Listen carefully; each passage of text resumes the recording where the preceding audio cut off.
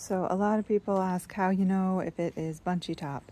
So I have two side by side, so it's very easy to tell the difference. This banana does not have bunchy top.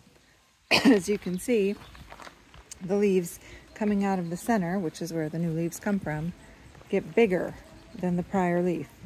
As long as they're getting bigger than the prior leaf, you're healthy.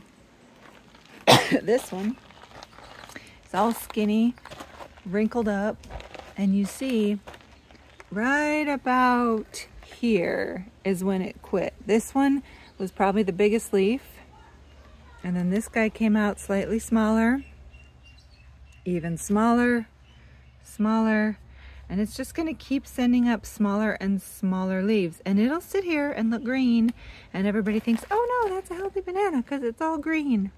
It's not going to do anything. It needs to be dug out and put in a trash bag. Do not take it to green waste because that'll just spread it. Put it in a trash bag and take it to the dump. Bunchy top,